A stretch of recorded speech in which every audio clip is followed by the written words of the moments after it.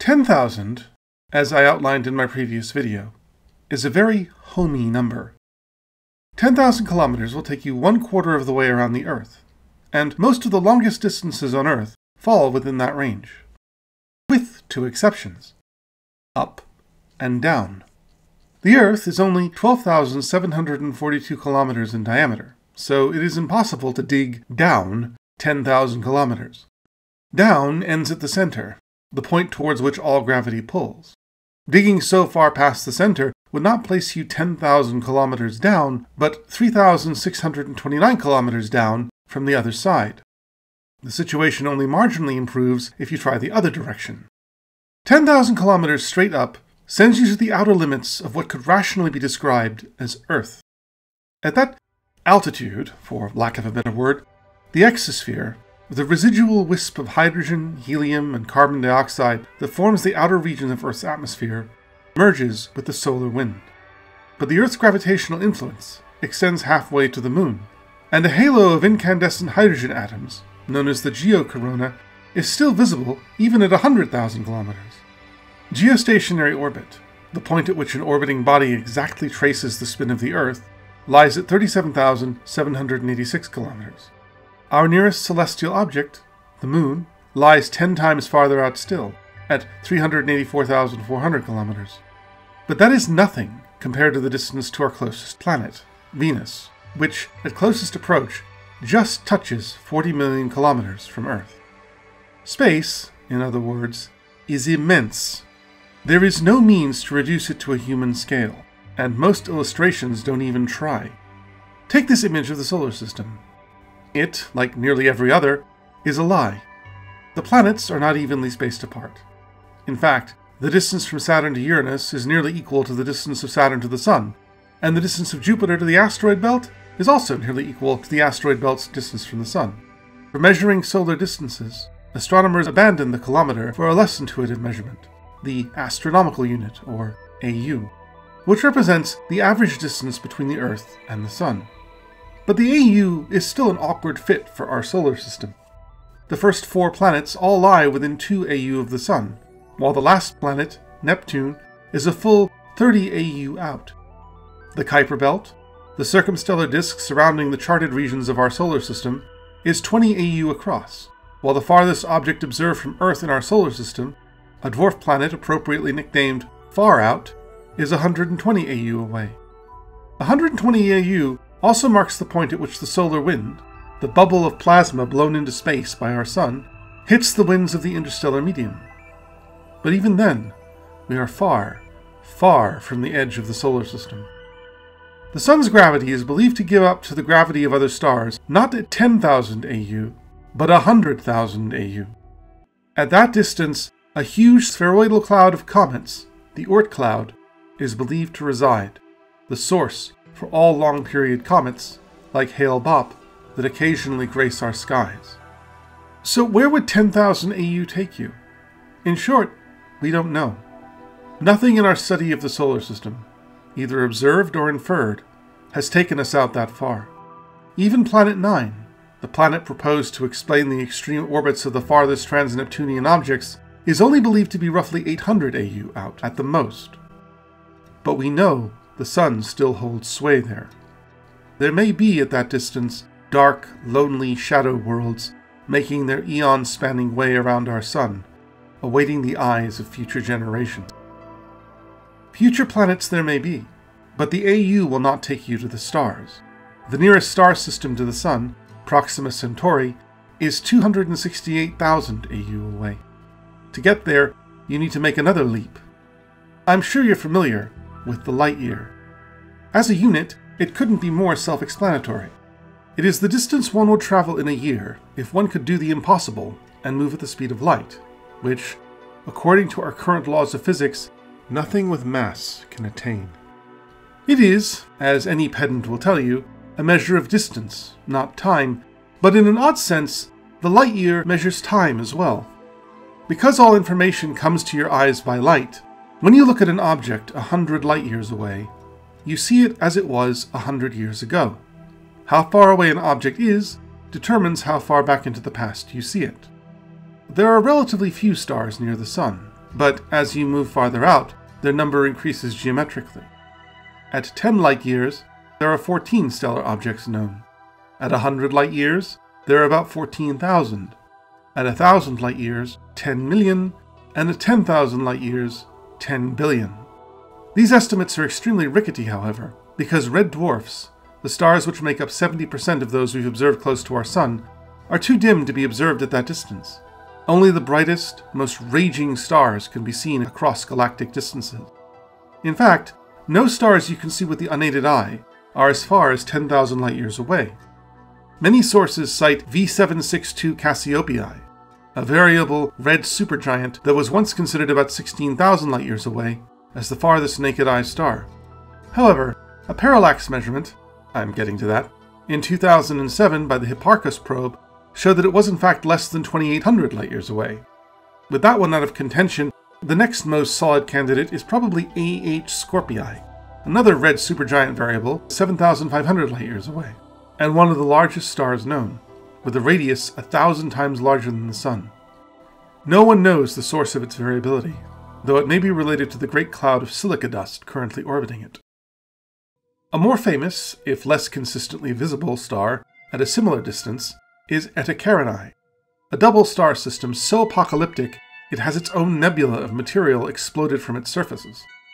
Between 1837 and 1856, Eta Carinae brightened to the second brightest star in the night sky, before fading below naked-eye visibility. To reach such a brightness at such a distance, the primary star of Eta Carinae would have to have attained a luminosity 50 million times that of our Sun, bright enough to turn the skies blue on Planet 9. This monstrous variability can mean only one thing. Eta Carinae is about to go boom. Indeed, if Eta Carinae had been any other star, such an increase in brightness would have counted as a supernova. Thankfully, whatever cyclopean dissolution ultimately undoes Eta Carinae, I'm hesitant to describe it as a mere supernova, is unlikely to affect Earth. Its pole is facing away from us, and since supernovae eject most of their energy from their poles, we will likely be spared the worst. But I'm afraid, in a universe such as our own, 10,000 light-years will not get you to the suburbs. It would barely take you 10% across the width of our galaxy. Indeed, it barely covers the maximum width of its disk, if one includes the diffuse outer shell. Most of the notable objects observed in the 10,000 light-year range are nebulae, diffuse clouds of dust and hydrogen that are both the cradles and the coffins of stars.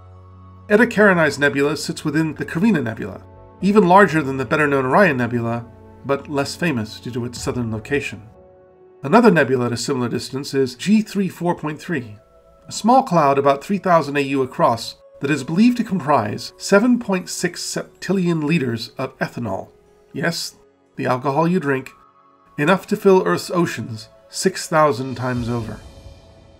So, 10,000 light-years will not see you out of the Shire. But then, astronomers seldom use the light-year amongst themselves. They see it primarily as a teaching tool for the general public, because it is easily and intuitively understood by the layman. To one another, astronomers speak in parsecs.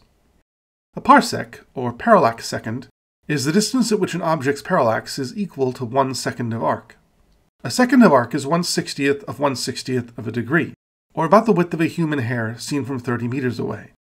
Parallax, as I have mentioned before, for obvious reasons, is the apparent shift in the position of a star as it is viewed first from one side of the Sun and then the other. You can see this play out in a microscale if you hold a pencil in front of your face, close one eye, and then another. The pencil will appear to move relative to the background. The farther away an object is, the smaller its parallax, and this relationship is the only direct means to measure astronomical distances. By measuring a star's parallax, you can get a precise value for its distance from your eyes. A parsec, the distance at which a star's position appears to shift by the width of a human hair at 30 meters, is 3.26 light-years. And here's the kicker. No star in the universe is as close as 1 parsec. The closest, Proxima Centauri, is 1.3 parsecs away. Because it requires the least amount of calculation, astronomers prefer to keep their distances in parsecs, rather than convert them into more generally comprehensible units. 10,000 parsecs, or 10 kiloparsecs, is a heftier distance than 10,000 light-years, to be sure. It is, for instance, slightly longer than the Sun's orbital distance from the center of the Milky Way, a trek it takes 225 million years to complete. At that distance lies the 5 kiloparsec arm, so named because it is 5 kiloparsecs out from the other side of the center, which is home to a cluster of high-energy X-ray pulsars. 10 kiloparsecs is also the rough orbital distance of the Canis Major Dwarf Galaxy, which, depending on who you believe, is either the closest orbiting galaxy to the Milky Way, or the remains of a galaxy it has already devoured. To observe objects at that range, smaller than galaxies, nebulae, or super-bright stars, astronomers rely on microlensing events. A magical quirk of Einstein's universe, gravitational microlensing allows space-time itself to act as a telescope. Because gravity bends light, the gravitational fields of exceptionally massive objects will pull the light from objects behind them into visibility, dredging up otherwise hidden objects from the cosmic depths. Unfortunately, microlensing events rely on the momentary alignment of two objects in space, and so are one-time occurrences. One revelation of microlensing at 10 kiloparsecs is the double star system Macho 1997 BLG41, which comprises an orange dwarf orbited by a red dwarf, which was initially believed to be orbited by a large planet, though this was refuted by later studies. That said, most of the most distant exoplanets known have been found using this technique, including one of my personal favorites, Ogle 2005 BLG 390LB, an icy super-Earth about 7.5 kiloparsecs away, affectionately known as Hoth. The most distant exoplanets ever discovered, however, both at roughly 8 kiloparsecs, were detected using the more standard transit method, or in layman's terms, staring at a star until a planet moves in front of it.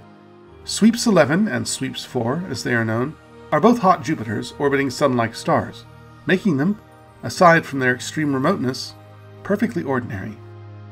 10,000, then, is not a practical number when attempting to traverse the universe as we know it today. In intergalactic terms, it barely gets you out of the driveway, and there really aren't any other units we could use at this point. The kiloparsec does extend farther into megaparsecs and gigaparsecs, but the next unit in common use is the Hubble length, which at 14.6 billion light-years is already a sizable portion of the observable universe. Even the ancient Greeks seem to grasp the limitations of 10,000, or a myriad as they called it, for describing reality. The largest number they routinely used, the myriad, or 100 million, wouldn't have counted the number of people on Earth at that time. In around 200 BC, the mathematician Apollonius of Perga attempted to remedy this by extending myriad into higher powers. The ancient Greeks expressed numbers using letters of their alphabet. Myriad was represented using a capital M, or mu. Apollonius represented a myriad as a capital mu with a superscripted alpha, while a myriad, or 10,000 cube, was represented with a superscripted beta, and so on. Other numbers could then be added alongside to give more exact figures. So, for instance, the number tau omicron delta, or 964, could be placed beside mu alpha to create the number 964 myriad, or 96,400,000,000. But even this system had its boundaries. Assuming a standard set of 24 Greek letters, the highest number expressible using Apollonius' formula is a myriad to the power of 25, or 10 to the 29, minus 1. For pure straight distance, Apollonius' system actually encompasses our universe rather well. The diameter of the observable universe is believed to be slightly less than 10 to the 29 centimeters, while the diameter of a neutrino is roughly 10 to the minus 22 centimeters. But for volumes, it completely collapses. And as we shall see, the limits of our theoretical understanding comprise numbers of which Apollonius could not even conceive. But among the ancient Greeks, there was one man who did, and his name was Archimedes of Syracuse. Intellectual prowess is hard to quantify, but if measured purely by amount accomplished with the knowledge and tools available, Archimedes must rank as one of the greatest scientific minds in history. He was born sometime after 300 BC in the Greek city of Syracuse, in what is now Sicily, the son of an astronomer. His name means Master of Thought, and so it is unlikely to have been his actual name, but rather an honorific bestowed upon him by admirers.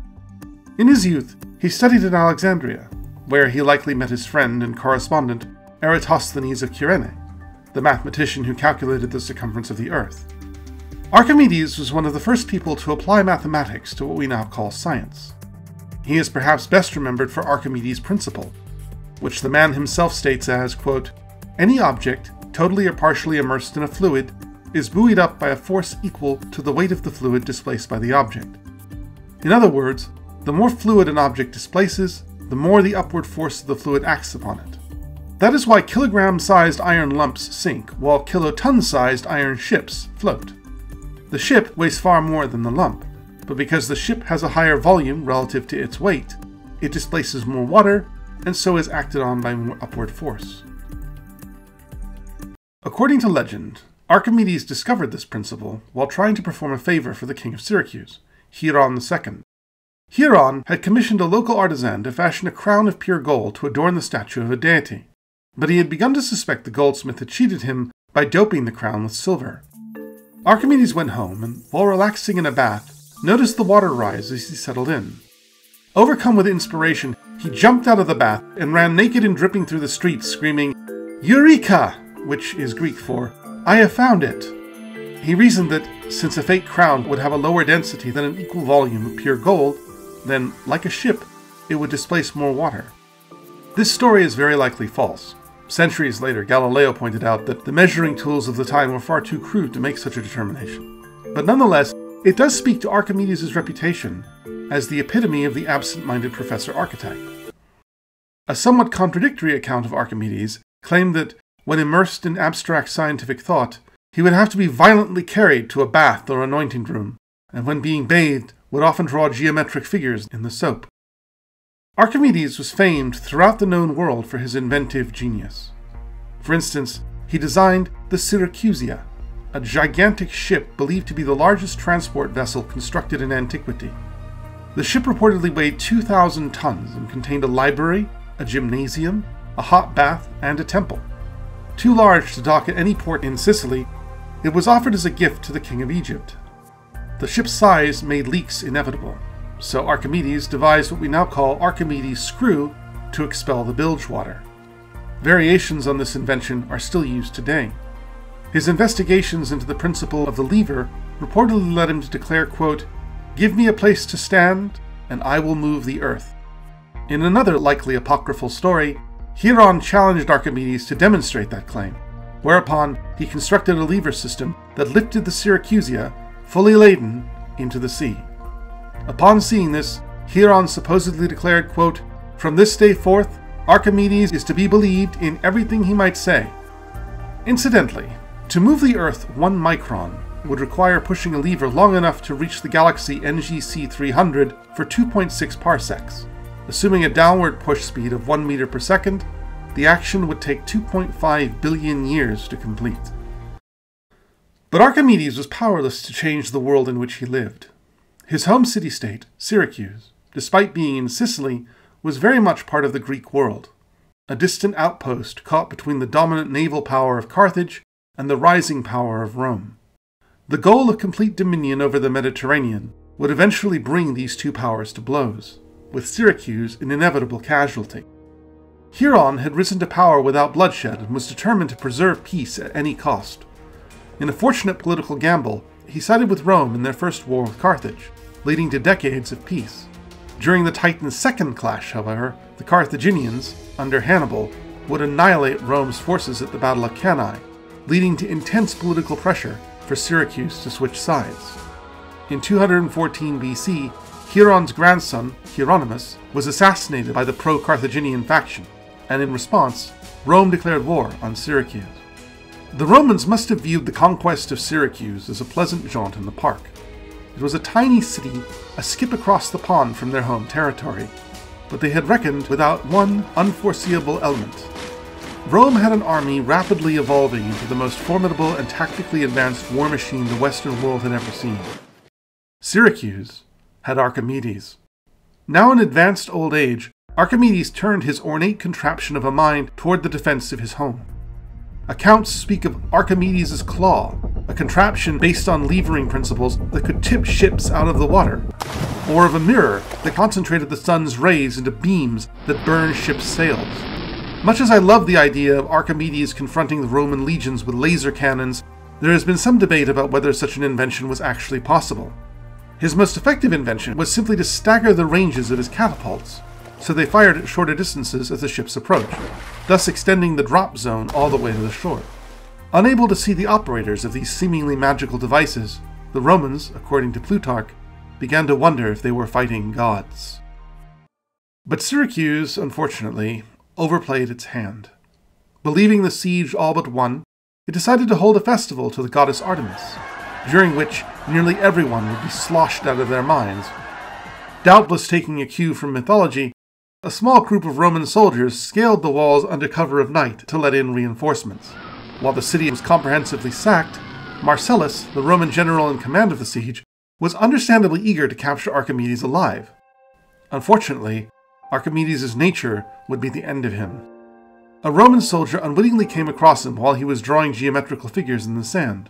After he protested that the soldier had walked over his careful diagrams, the soldier promptly killed him.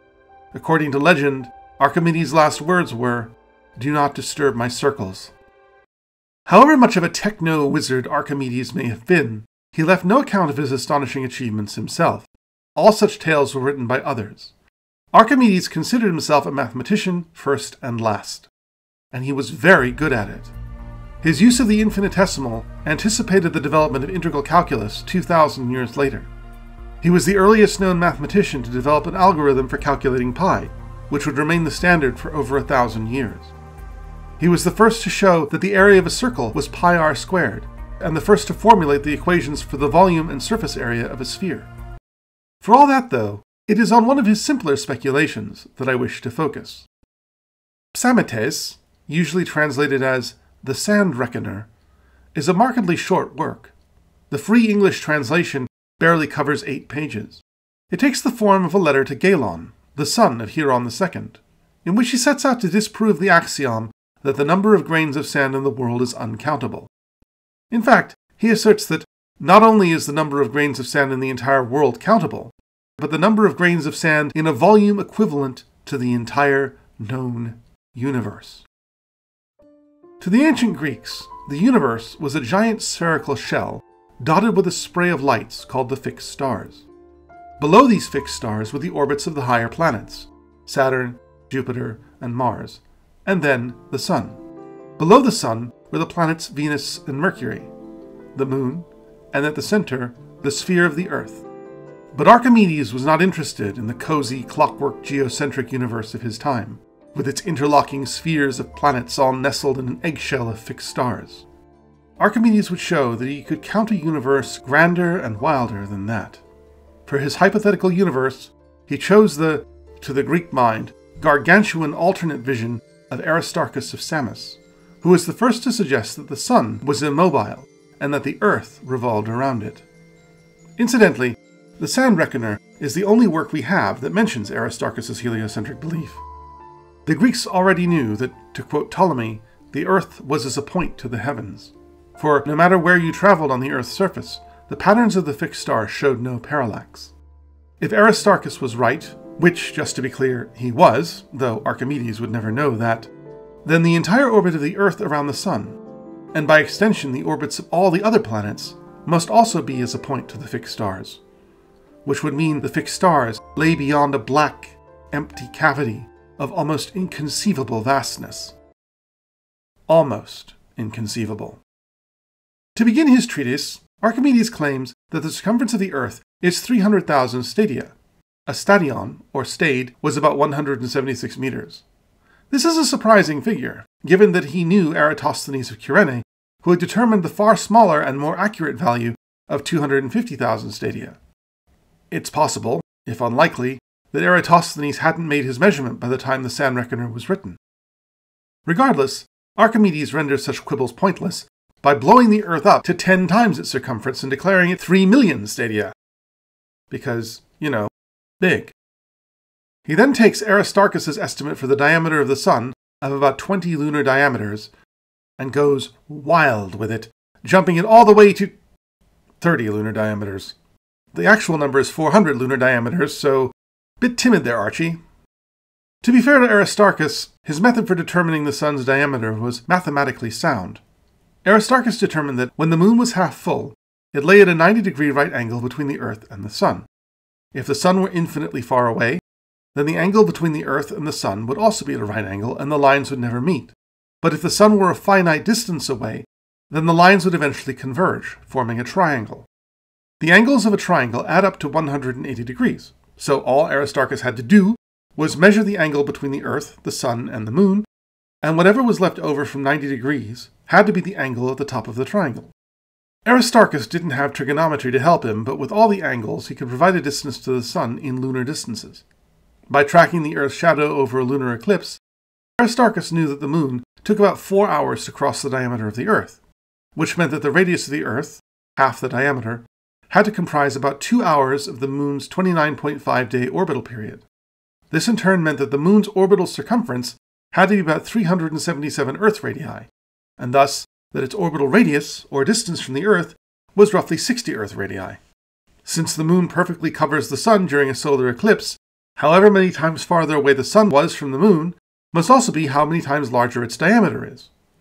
Aristarchus measured the moon-Earth-Sun angle at 87 degrees, meaning that the sun had to be 20 times farther away than the moon, and thus 20 times larger. He may have been wrong. The actual angle is closer to 89.9 degrees, but you could call that a first attempt at a minimum distance. Through an immensely complex series of geometrical calculations, Archimedes was able to show that the diameter of the sun was greater than one side of a 1,000-sided polygon inscribed on the circumference of the universe, which he defined, for some reason, as the sphere with the radius of the distance between Earth and the sun. This is true, by the way. The sun's diameter is slightly larger than 1/1000th the circumference of Earth's orbit. Using his vastly inflated diameter from the Earth as his starting point, Archimedes computes the universe as a sphere with a diameter of 10 billion stadia, or about 1.6 billion kilometers. Somewhat ironically, given how vastly overstated Archimedes intended his numbers to be, that would comprise a circle only slightly larger than the orbit of Jupiter. And here is where 10,000 finally comes into play. Archimedes then proposes a far more easily countable unit, poppy seeds, as a convenient divisor, and asserts that one poppy seed volume cannot contain more than a myriad sand grains, which, assuming a standard minimum diameter for a sand grain of 0.2 millimeters gives you about 4,000 per poppy seed, is a fair estimate.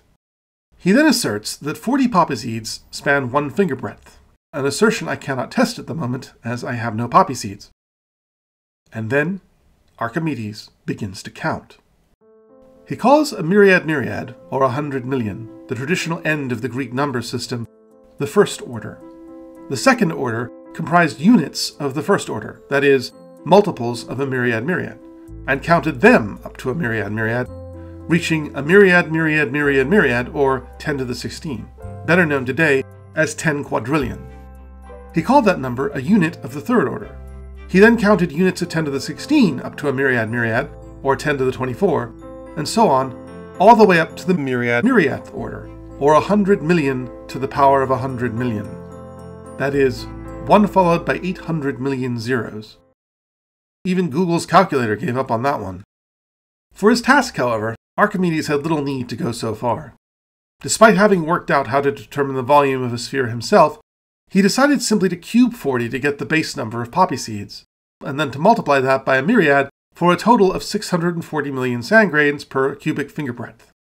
Archimedes then asserted that a myriad finger breadths were equal to 1 stadion, and since his diameter established for the universe, the cozy, geocentric, non-Aristarchan one, was 10 billion stadia, thus the total number of grains of sand contained in a volume the size of Archimedes' definition of the universe would be less than 1,000 units of the 7th order, or in modern terms, 10 to the 51. But Archimedes wasn't aiming for cozy. He wanted to see what Aristarchus' vast, empty cosmos could hold. Archimedes had defined Aristarchus' universe as one in which the orbit of the Earth around the Sun had the same ratio to the outer shell of fixed stars as the mere sphere of the Earth had with the outer shell in the standard cozy universe. And since the ratio for the Earth to the edge of the cozy universe was 10,000 to 1, it followed that the ratio of Earth's orbit to the edge of the cold, black Aristarchan universe was also 10,000 to 1, or 10,000 times 10 billion stadia. That creates a sphere with a radius of 59,000 AU, or a fair approximation of the size of our solar system out to the inner wall of the Oort cloud. This diameter left a final number for the grains of sand required to fill the universe at 10 million units of the 8th order, or 10 to the 63. Oddly enough, thanks to its power being a multiple of 3, that number has a name, a vigintillion. Even my spell checker knows it. But as I said, such a number only encompasses our rustic solar system. What of the universe that we know, and which Archimedes could only have dreamed? Well, here we are caught in something of a bind, for there are limits beyond which even we cannot know. What we call the universe is really the fragment of the universe that we can see, the so-called observable universe. And within it, we are trapped by the finite speed of light, by whose grace we are able to see anything at all. Since the universe was born 13.8 billion years ago, we can only see those events whose light has reached us in the last 13.8 billion years. That does not mean, however, that the observable universe is 13.8 billion light-years across. The expansion of space-time, as observed by Edwin Hubble, is not bound by Einstein's equation, and, in the 13.8 billion years since it began, is estimated to have blown the observable universe to the staggering size of 93 billion light-years, or 28.5 gigaparsecs. So how to fill it with sand? Actually, chance has made the conversion surprisingly easy. 59,000 AU is close enough to the 63,000 AU that make up a light-year as makes no odds, so the vigintillion grains of sand in Archimedes' universe could be said to fill a cube with a side length of 2 light-years. Come on, I'm not being any sloppier than he was. A cube with a side length of 2 light-years has a volume of 8 cubic light-years, which is pretty close to 10 cubic light-years. If we assume the observable universe is a sphere with a diameter of 93 billion light-years, that creates a volume of 42 nonillion cubic light-years, or 4.2 nonillion sand universes. All that's left, then, is to add the exponents together and produce a final number of 4 times 10 to the 93 grains of sand. A number I believe is called a trigintillion. But come on, we are modern Homo technius. Surely in 25 centuries of expanded awareness, we can move beyond sand. There must be a unit more befitting of our grand, ever-expanding horizons. Well, there is. In fact, you could argue that it defines those horizons. We call it the Planck length.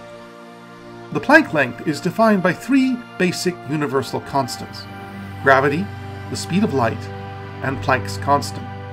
Anyone vaguely familiar with Einstein's ideas will know the first 2.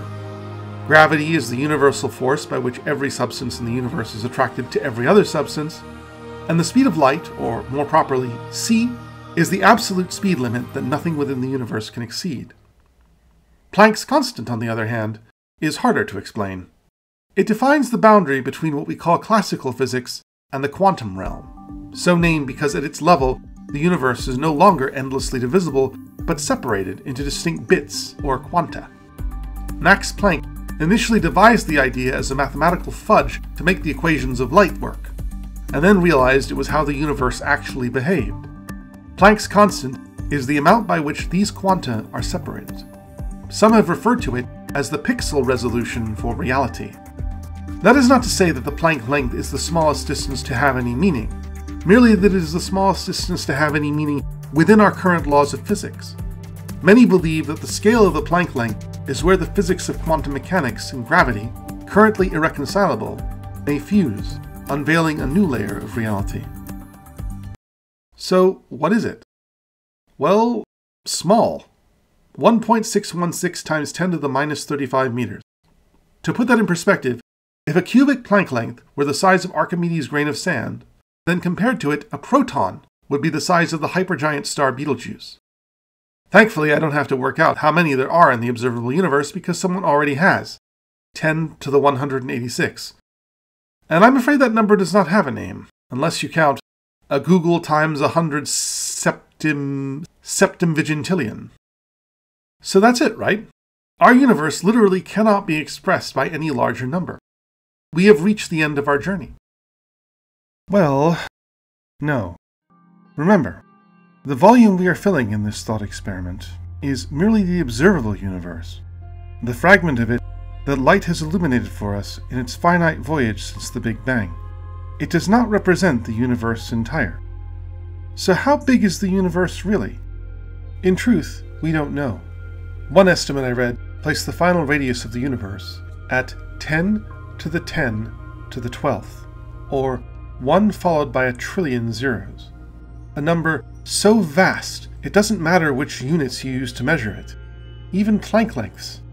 In fact, cubing that number to get the volume would only make it 1 followed by 3,000,000,000,000 zeros, which is still less than 10 to the 10 to the 13. Others speculate that the universe may be infinite, in which case we really have reached the end of our journey, since any numbers applied to infinity are meaningless. However, it is still possible to map out the geography of an infinite universe, assuming that what is true for our 92 billion light-year wide cubbyhole is also true for the rest of it. As far as we know, there are only 17 different types of subatomic particle, 6 quarks, 6 leptons, including the electron and 3 types of neutrino, and 5 force carriers, including the photon and the Higgs boson. We even have a rough idea how many there are in our observable neck of the woods, 10 to the 86. So that is a finite number of subatomic particles, a finite number of possible positions for them to occupy within a finite space, and a finite number of ways in which they can interact. There are, therefore, only a finite number of ways to combine these subatomic particles within a space the size of the observable universe. And we know what that number is. 10 to the 10 to the 115. That is, 1 followed by 10 to the 115 zeros. That is a gargantuan number. It is larger than a googolplex by a wide margin. It is so large that multiplying it by the number of Planck volumes within it wouldn't change it at all. But it is, as I said, finite. And if you could somehow make the 93 billion light-year leap from one end to the other of our observable universe, and then leap again 10 to the 10 to the 115 times, you would, by definition, end up in a version of the observable universe identical to one you had already passed through. And if you continued to roll these 10 to the 10 to the 115 dice, eventually you would end up in a universe exactly like the one you started in. Everything you know, history, memory, love, death, is simply a matter of different arrangements of subatomic particles. So somewhere beyond the beyond, there is another observable universe, with galaxies just like ours, including a galaxy exactly like our own, which some on the surface of a small blue-green planet somewhere in its suburbs call the Milky Way. And on that planet, in a room just like yours, there is another person just like you, with your name and your memories, listening to someone exactly like me speak right now. In fact, in an infinite universe, there is an infinite number of yous listening to an infinite number of me's. More astounding still, within that number, along with you, me, and everything you know, is every conceivable sequence of events allowed by the laws of physics. Deep in the bowels of that number, not only is the story of Goldilocks and the Three Bears, or the Three Little Pigs, or Little Red Riding Hood possible, they are happening right now. Have you ever dreamed of being James Bond or Elizabeth Bennet? In an infinite universe, somewhere, you are. Keep in mind, these are not parallel universes or alternate timelines. This is the universe we are in, if it is infinite in size. And believe it or not, we can go far beyond even that. All of these potential universes are still constrained by our own paltry laws of physics. A hypothesis proposed by cosmologist André Linde suggests that every time a black hole forms, it creates within itself its own Big Bang, budding off a new universe, with its own laws of physics.